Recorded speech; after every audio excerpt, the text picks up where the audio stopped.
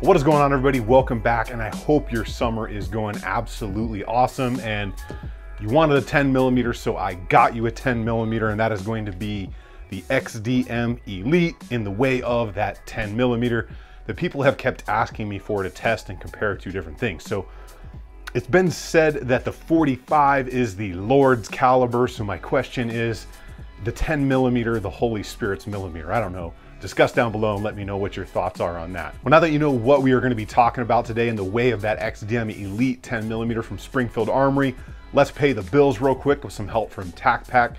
If you don't know what TacPack is, it is a monthly subscription box where you can get everything from a hatchet to cleaning kits to coffee cups, all the things for your outdoor needs, camping, hunting, fishing, all that stuff.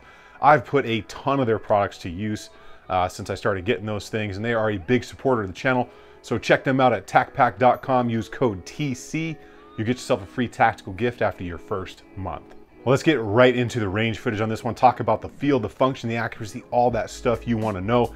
And I only got a couple hundred rounds for this thing. So just because 10 millimeter seems to be really hard to find locally right now, and it is super expensive, I've only got a couple hundred rounds for this thing right now. Usually I like to get about 500 through them before I do my initial review, but just kind of a sign of the times right now. So most of that was PMC and MagTech, hollow point, jacketed hollow point ammunition. So we know it's gonna run that good stuff out there. But that's everything that was through. So out on the range, this thing's a monster. It's a 10 millimeter. Not quite like a 45, but it's that next closest thing in that whole millimeter category.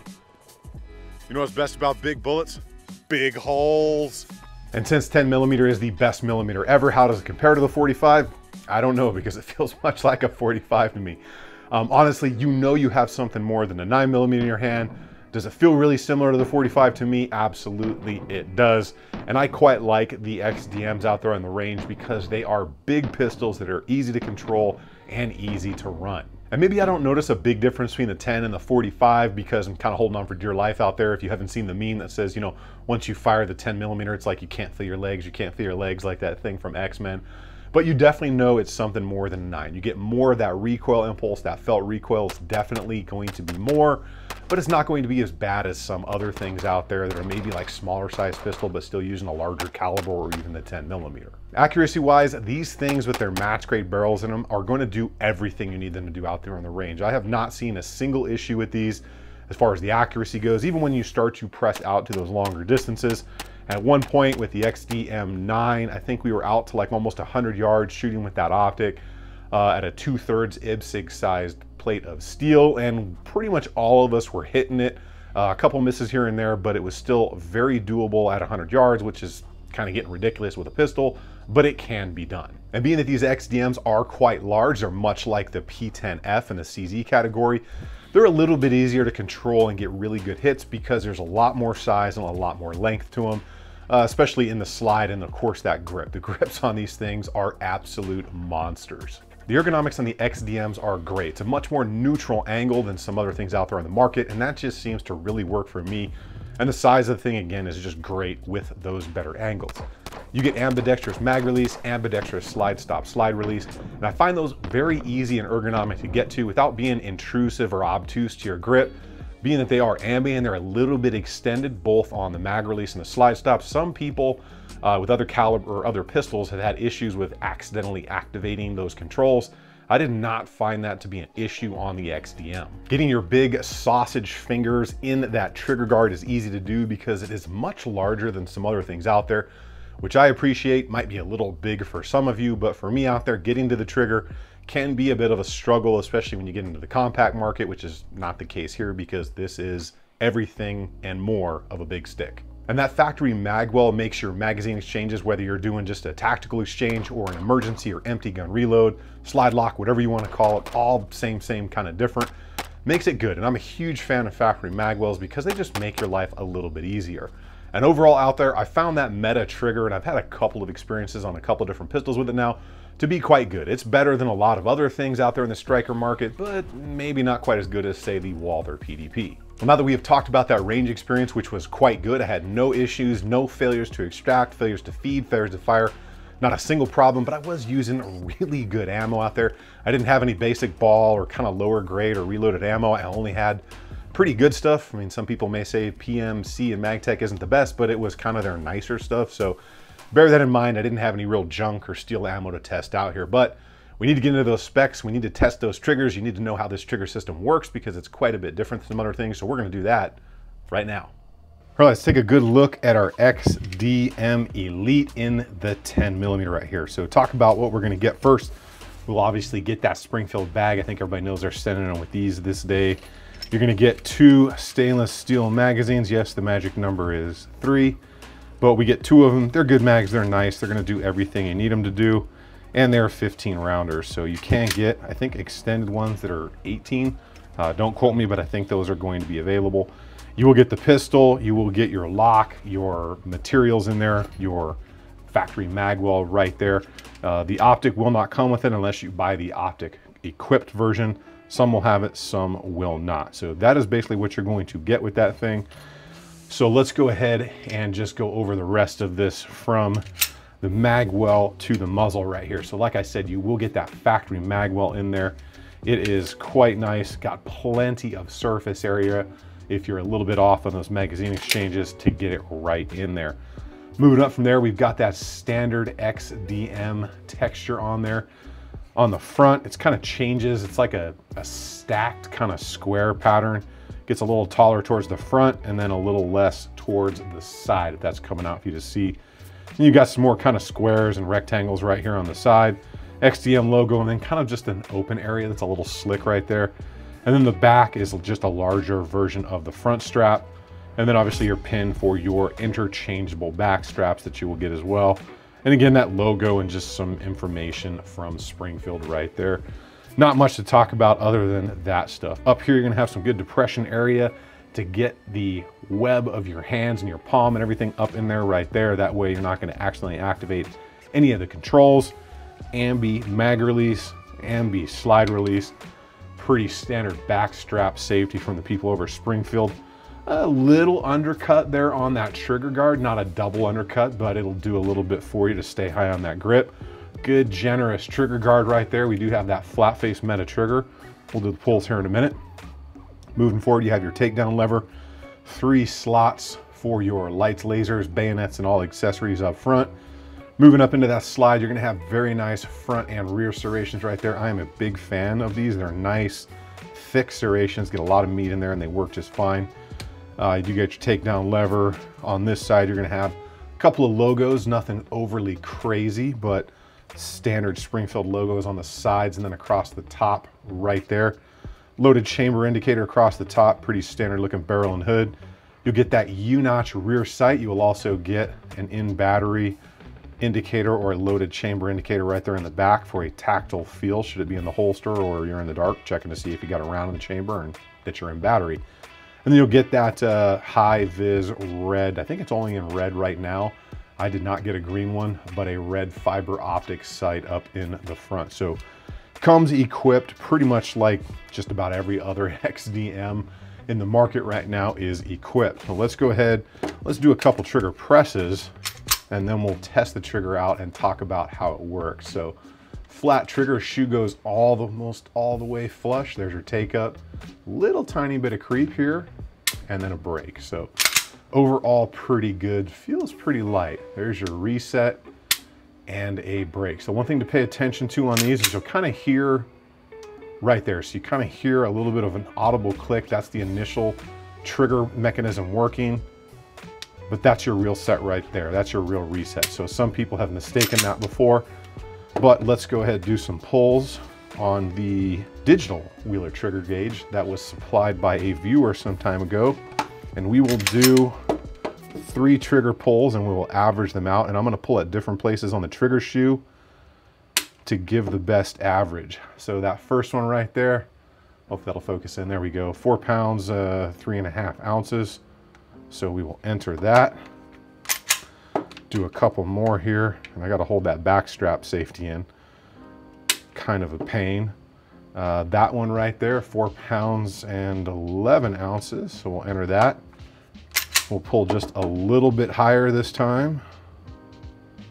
Right about there. and jumped up a little bit higher. And that's why I always tell people placement on that trigger shoe matters. So that was 5 pounds, 11 ounces for an overall average of this number, which is 4 pounds, 13.9 ounces. So not bad at all for that trigger. So your breakdown on these, you're gonna lock it back, flip up your takedown lever, and it comes right apart. Standard takedown for the rest of the slide, barrel, everything comes out. On this barrel, we've got a very nicely polished feed ramp and all the way around that chamber. Hopefully it's coming out, but you can see those nice polish marks on there. Everything else in here is pretty standard. So if you've never seen the XDM before, this is going to be your extractor. It's an internal mechanism, so it doesn't show on the outside. That's your striker block safety, and then this is your lug for your striker. Remember that, because we're going to talk right now about how this trigger system works. So in the meta trigger system right here, the parts you need to know and pay attention to are going to be your sear surface right there, which is that part moving up and down right here. This arm right here that moves up, that is what disconnects your striker block safety right there. So that edge that goes up and down, that's what allows the striker to move forward in the striker channel. And then obviously your trigger bar in here as you pull is going to move, push that up for the striker block, press down on that sear surface, and that gun is going to go bang. Once it starts to reciprocate on that slide, you'll see this edge right here. Okay, you see that moving back and forth. That's going to disconnect from the trigger mechanism, and that is going to align with this notch right here in the slide.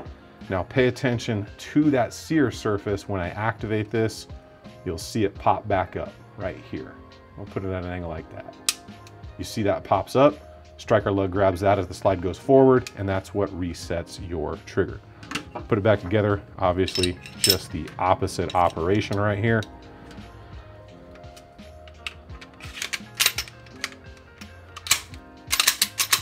Do your functions check, and you are gonna be good to go on that new 10 milli. Of course, I did not forget about those of you out there that love those detailed specs with a little bit of that elevator music, so here you go.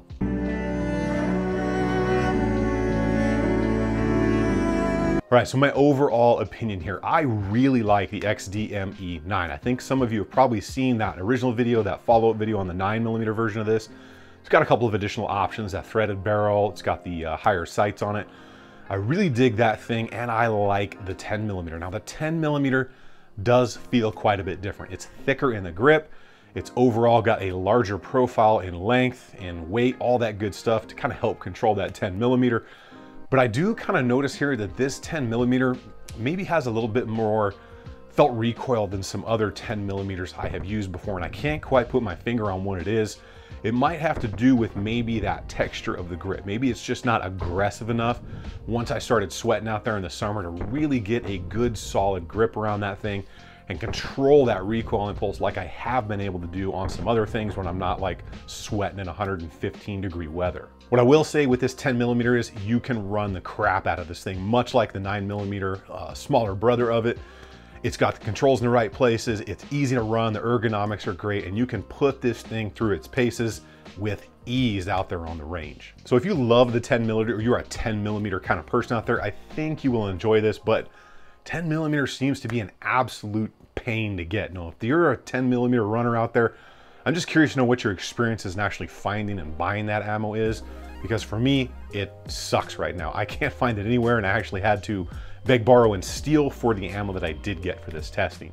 So all of that being said, all of that known, what do I like about this thing? And is there anything I would change when it comes to the new 10mm XDME? All right, so a couple of things that I would change here. I think the biggest one for me is probably that grip texture. Like the Hellcat, so the Pro and even the original Hellcat got that nice sandpaper style texture. I would love to see that on this version rather than what is there.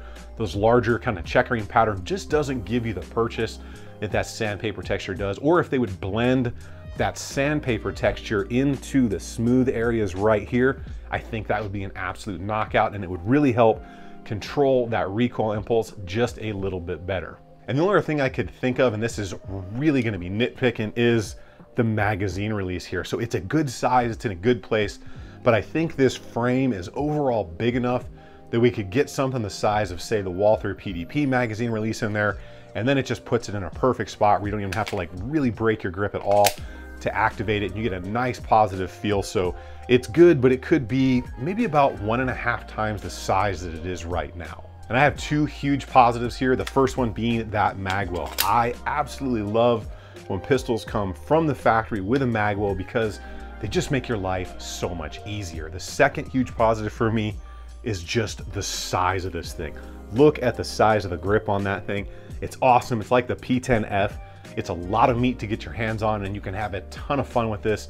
And it helps control the recoil just a little bit more than if it were smaller, lighter, thinner, all that stuff that you should expect. You put some weight in it and you get a little bit better of a feeling out on the range. I probably think most of you guys out there know that. And sometimes you just want to pull the big stick out of the safe, go out, have some fun on the range, and do like the Ash thing from Evil Dead and be like, this is my boomstick. I'm really curious what your thoughts are on that 10mm XDME, because it seems to be some people are fanatical about the 10mm, much like people that some would call boomers are fanatical about the 45 or Colt revolvers that were named after snakes or something. So no offense there, because I love me some 45 and I would actually like to have an OG Python just because they're kind of cool. Well, that is what I have for you all today. Make sure you do all the things the algorithm wants, which is sub, like, share, turn on the bell notification, and definitely leave me a comment down below on what you think about the 10mm XDME from Springfield. That really does help the channel. If you're interested in supporting me in any other way, you can check out all those affiliate links down below, or check the Patreon out. All that stuff does help the channel. I guess the only thing that's left to say is pull out your big stick, go to the range and have some fun. Remember, if you stay ready, you ain't got to get ready. I will see you all on the next one.